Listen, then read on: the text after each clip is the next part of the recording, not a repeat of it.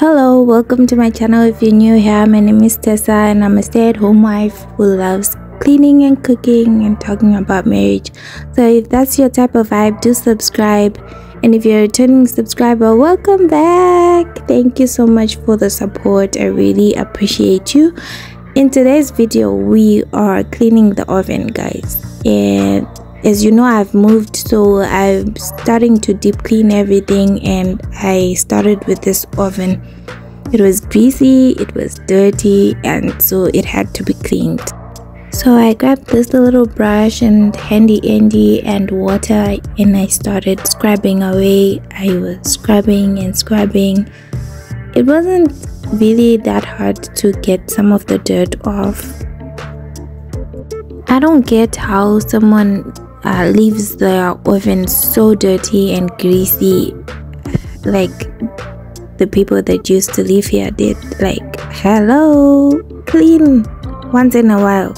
Anywho, so I was at least happy that some of the dirt came off and it was cleaner than it was when I began cleaning it by the time I finished. So I was happy about that at least.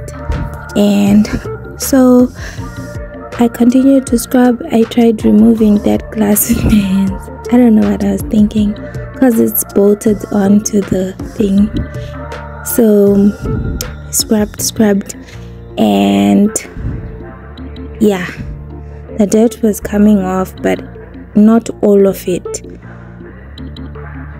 I'm probably gonna re-scrub this oven when I get some scoring powder because it's not as clean as I wanted it to be.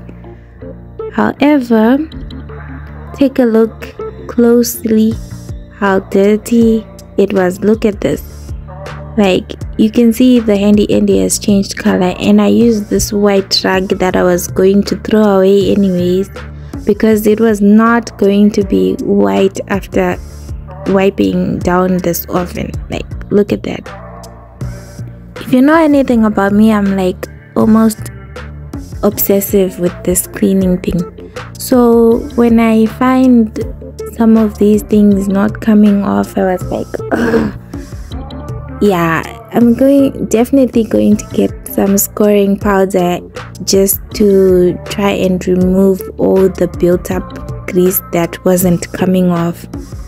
And then I'll probably use some hot water to like really dissolve the grease.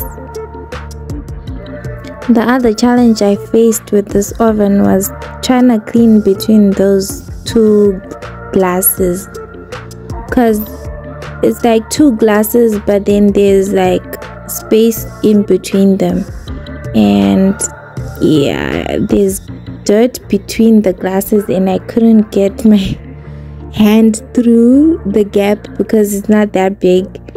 So while I was wiping it down, I was trying to think, so how do I clean the other end of this glass? I promise you, whenever I build my own house and I have my own oven, it's never going to be this dirty. My kids are in trouble because they are gonna have to wipe down everything upon use. I'm in a shower.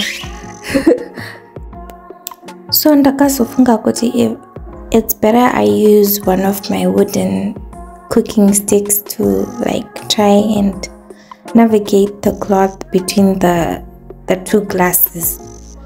Yeah, it wasn't really a good plan because it kept slipping off. I eventually ended up figuring out that you can actually unscrew one of the bolts and one of the top glasses comes off. But by the time I figured that out, it was really dark and I didn't film it on camera. Anyways, I did remove it and clean the glasses, and they were so much cleaner after, as you can see. Look at that. Look at that. The oven is cleaner, but you can see that all that grease I was talking about. But the glass was definitely way cleaner than it was, and I was happy about the glass.